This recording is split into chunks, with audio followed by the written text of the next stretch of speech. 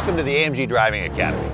It's a curriculum imported from Europe where we have 1-, 2-, and 3-day courses where you'll get to experience virtually the whole line of AMG vehicles provided for you, world-class driving instructors at some of the greatest racetracks in North America.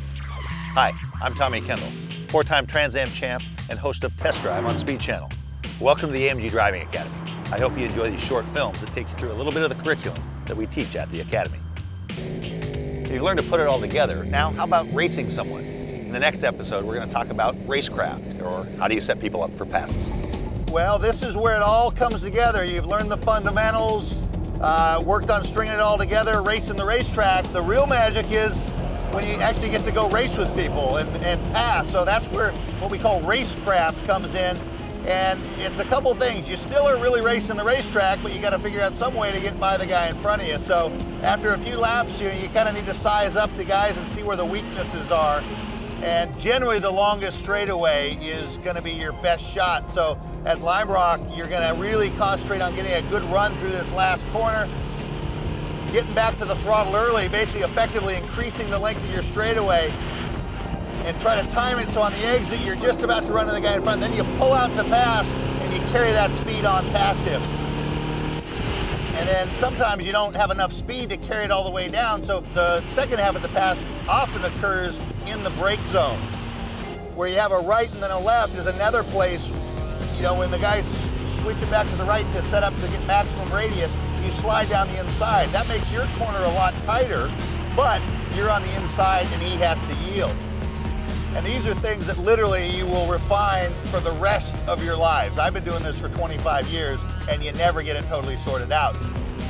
You know, your vision is incredibly important. The common refrains that you'll hear from instructors for beginners is low eyes, low eyes. And the problem there is if you're not getting the information soon enough, it doesn't matter how quick your reactions are, you don't have time. Things start happening too quickly for you. So almost magically, you do nothing else but raise your eyes and everything gets better. All of your handwork gets better, your footwork gets better because you're getting the information quicker.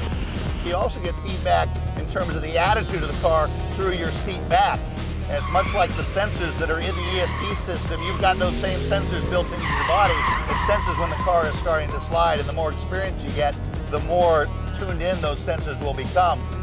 I'm talking about Racecraft, it's about studying your enemy. If certain parts of the track, your car might be better suited, or maybe your driving style. And so when I'm lining up this SL, I know that this car is a little bit heavier than this car, so he's going to struggle a little bit in the brake zones. He turned in a little early there, which hurt his exit speed. I get a good run off the corner, get up next to him. This straightaway isn't really straight, so you kind of need a little cooperation from the guy in front of you there. If he wants to be a real terror, he can just zigzag down the straightaway.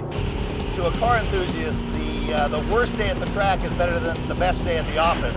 Not just the horsepower, it's the grace of kind of balancing the car right on the limit of control. You're on a racetrack and it's you against the laws of physics, and whoever can balance their car closer to that limit more of the time is the guy who wins the race, or girl these days. And that's what's so great about the Academy is this is the environment to explore those limits. This is the environment to take some chances, both to work outside of your comfort zone and to explore the limits of the car itself. The number one thing I'm asked at the AMG Driving Academy is, what do you do to these cars to prepare them? The only thing we do is we break them in. They're straight off the production line, and that's the remarkable thing is people will have a hard time believing that you can do this in a car that anyone can buy. Like I said, it really is a life's work, and that's what's so fun about it is no matter how capable you are, you never quite figure it all out. There's always something a little bit different to try to explore how to make yourself better, how to make the car better. It really is a never-ending puzzle. As if you didn't know, all the content was filmed on a closed course by professional drivers. Do not try this on public roads. Always wear your seatbelt and drive responsibly.